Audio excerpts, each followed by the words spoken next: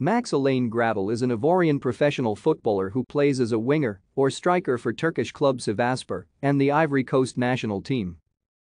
Max received his first call-up to the Ivory Coast national team in November 2010. He made his debut for the national side on 5 June 2011. On 30 April 2011, Gradel won both the Fans Player of the Year and Players Player of the Year awards at Leeds. In June 2018, Max Gradel joined French club Toulouse. After moving to the UK from Paris, France, in 2004, Gradel attended Lewisham College Football Academy under the tutelage of then head coach Aaron Jacob, who was one of his early mentors. He attended the Bonjourno Cup in the Netherlands, and the team went on to win the trophy conceding no goals, with Gradel scoring 11 of 17.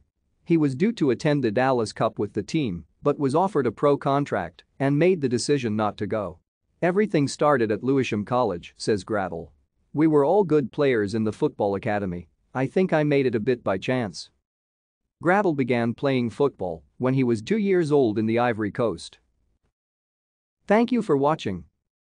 Like and subscribe if you would like to view more of our videos. Have a nice day.